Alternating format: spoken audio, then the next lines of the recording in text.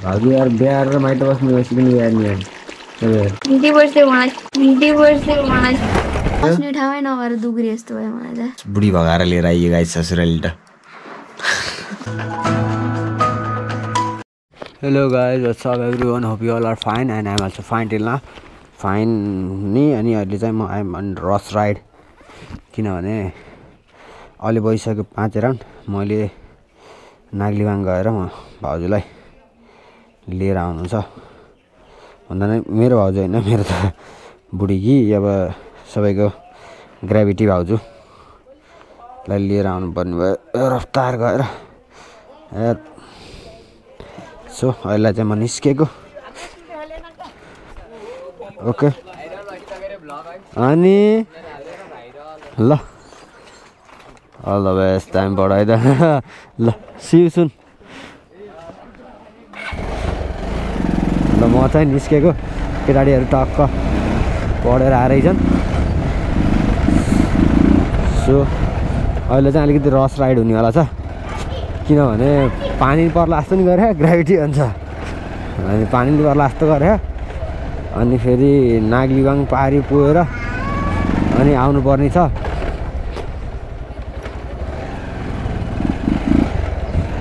So अहिले चाहिँ हामी लागौँ ससुरालीतर्फ। एक उहिले हान्दिउँ क्या उठ्दैन अलि मेरो बाइक अलि बुढो भएको छ क्या गाइस तपाईँहरूलाई थाहा छ मेरो बाइक अलि बुढो भएको छ भन्दा नि इन्जिन बुढो भएको छ। सो दुईटा टिप्पर दाजुहरू आउनु रहेछ ओए सिधै गएर खाँच्यो भने त सक्को त ओहो यसले यो अगाडि लाग्यो भने पनि यसले धुलो चाहिँ खुवाउँछ।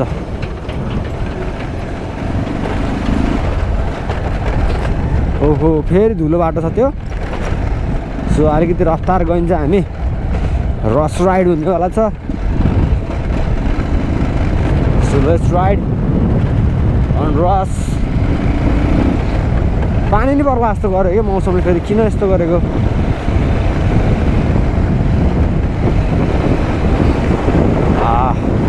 मौसमले फेरि कस्तो च्यालेन्ज गरे जस्तो गर्यो कि पानी परे जस्तो गरे हल्का एक दुईवटा थोपा पानी परेको साथसाथ हिउँ पर्दै हुन्थ्यो के अरे हिउँ नि पर्न सकिरहेको छैन फेरि हल्का पानी पऱ्यो अस्ति अनि आज चाहिँ अब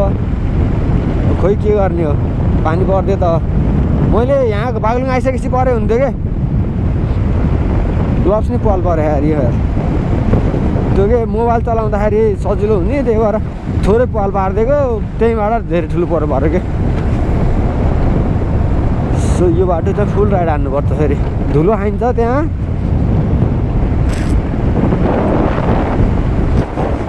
मेरो भन्नु मात्रै तिमी।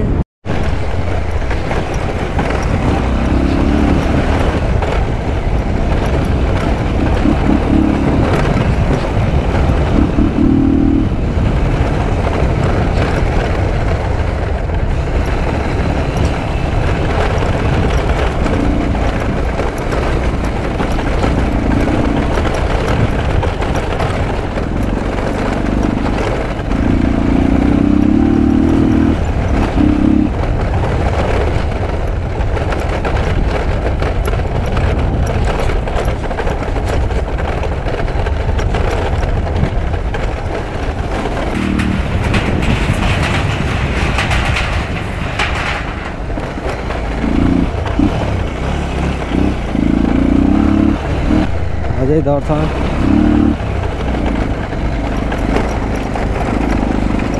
यहाँ फेरि अब कुदाउन नि झ्याउ के सबले हेरेर यो त यहाँको ज्वाइँ भन्थ्यो भने सकियो हुन्छ। ससुराबाले त हेरिराख्नुहुन्छ होइन बुवालाई एकदम धेरै धेरै धन्यवाद बुवा तपाईँको जस माया मैले पाइराखेको छु। जस बेला बेला ब्लग हेरेर कमेन्टहरू गरिराख्नु भएको हुन्छ मैले देखिरहेको हुन्छु खुसी लाग्छ एकदमै। जस तपाईँ यहाँ स्वदेशमा नभए पनि परदेशबाट तपाईँलाई अब आफ्नो घरतिरको अनुभूति दिलाउन पाएछु भन्ने जस्तो लाग्छ मलाई नि। फेरि बुवाले फेरि मेरो राइडिङमा बुवाले धेरै कुराहरू भन्नुभएको छ होइन अब ज्वाइँ साहब बिस्तारै गर्नुहोस् यताउति होइन बुवा मैले बिस्तारै नै हो यहाँभन्दा बिस्तारै चलाउनु मैले। अनि त्यसपछि के भन्दा बुवा यो अलिकति खासै त केही होइन जस अब होइन बिस्तारै गर्छु पहिला कस्तो त छैन अलि त्यही पनि जस राइडिङ चाहिँ यतिकै नै ठिकै हो क्या बुवा यो यसलाई हस्पिटल नमान्नु जुन टाइममा मैले भ्लगिङ सुरु गरेँ नि त्यो टाइममा मसँग एउटा गोप्रो पनि थिएन मैले साथीहरूको गोप्रोहरू पहिला त सुरुमा त मोबाइलबाट गऱ्यो अनि साथीहरूको गोप्रोहरू कन्ट्याक्ट भइसकेपछि गोप्रो मागेको थिएँ अनि साथीहरूसँगबाट गोप्रो लिएर मैले एक दिनमा कन्टिन्यू राइड गर्थेँ कि एक दिनमै 3-4वटा भ्लग 3-4वटा लोकेसनमा गएर भ्लग सुट गर्थेँ कि म भनौँ न अब एउटा नेसको क्रेजिनेसै थियो मलाई होइन यो सायद हमेसा रहिरहन्छ होला यसैले नै गर्दाखेरि नै मलाई यो एभ्रिडे भिडियो बनाउनुमा मोटिभेट गर्छ त्यसैलाई नै अब मैले पोजिटिभली रूपमा लिएर मैले काम गरिरहेको छु आफ्नो यो गाउँठाउँ देखाउन पाएँ तपाईँलाई मलाई नि खुसी लाग्छ एकदमै होइन तपाईँको जो सबैजनाको साथ र सबै बिना त म यहाँ उभिन्नै थिएन होइन सबैजनाले मायाले खुसीले हेरिदिनुहुन्छ घाम पनि कस्तो दामी देखेको त नि वाइ नट होइन अब कन्टिन्यू गरिराख्ने हो अब त्यही माथि हाम्रो साथमा भाउजू मान्छे आइसकेको छ झन् मलाई उसले नै इनर्जी बुस्ट गरिदिन्छ किनकि उसलेको साथले नै हो मैले यहाँसम्म कन्टिन्यू गरिराखेको पनि सो अहिले चाहिँ म ससुराली आएँ गाइस अब धेरै हल्ला नगरौँ राखौँ फेरि कुरा गरौँलाई सी यू भाउजू जाम किन भाउजू यार बिहा र माइत बस्नु यस्तो पनि बिहा नि के भन्नु यस्तो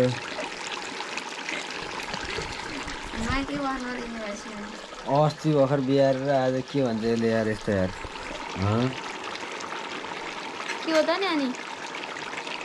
एक हप्ता माइत बस्छ भन्दा 2 दिन आउने गरे छ्या त्यस्तो त होइन नि नानी यार एक हप्ता माइत बस्छ यार भएन त कति दिन भयो आज अस्ति भने नि तपाईँ जान्दिनँ म एक हप्ता आउनु होइन भएन त नि कसरी भयो हेर 1 वर्षसम्म एक हप्ता हुनलाई त 7 दिन हुन लाग्छ कति दिन भयो आज तपाईँको कति दिन भयो त्यो दिनबाट एक हप्ता गर्नु त कति दिन भयो 4 दिन होइन यस्तो हो कि 4 दिन होइन यस्तो हुँदैछ के अरे जेलमा सजाय पाउने कतिको के हुन्छ 1 वर्ष भनेको दिन र रात गरेर 1 वर्ष भनेको 6 महिना हो कैदी होइन नि त कैदी होइन होइन अब जो सरकारले मानेको नियम हो नि त त्यो त अनि म कैदी हो त्यस्तो होइन त तिमी मेरो भनेपछि मैले त्यो घर मैले जेल मान्न पर्यो होइन त्यस्तो होइन तर तिमीलाई अब लिएर जानु पर्यो क्या सक्यो तिमी सबै उहाँले सोधेको हामी तिमी चाहियो भाउ चाहियो भनेर सब्सक्राइबरले भाउजू नभइकन त ग्राभिटी त अधुरो भयो भनेको ज्ञानी गाइजलाई भन त अनि म त्यही भएर भाउजू लिन आएको भाउजू जानलाई यहाँ नि खोजिराख्नु भएको छ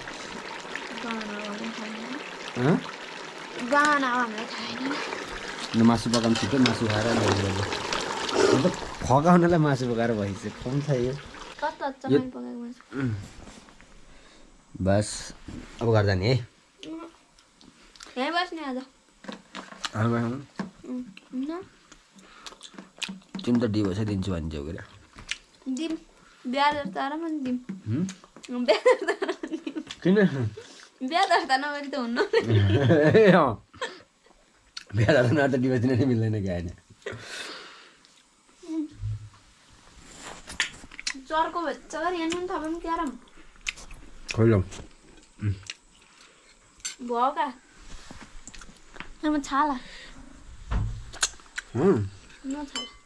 छैन भाइ उयो चाहिँ नचुहाइदिनु न घर हे मलाई लाइलाङ गरेर चाहिँ हाल्नु त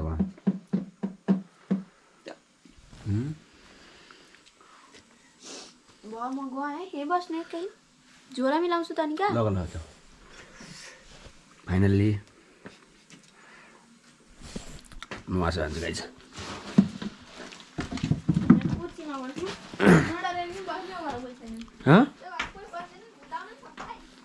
मलाई केही छैन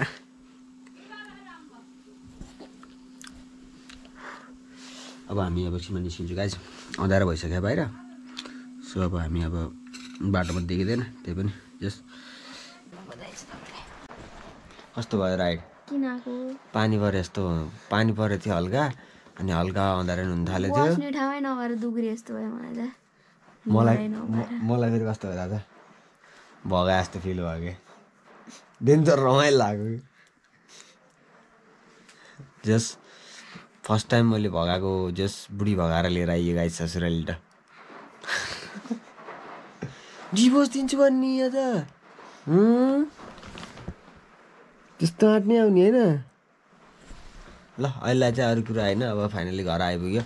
अनि खाना ससुराली खाएर आएको अब यहाँ यताउति एडिट सिडिट काम छ एकछिन मेरो okay thank you guys for watching till now see you in another vlog another episode by by guys रिसाइरहेको छ होइन म फकाउँछु एकछिन so by by guys piece out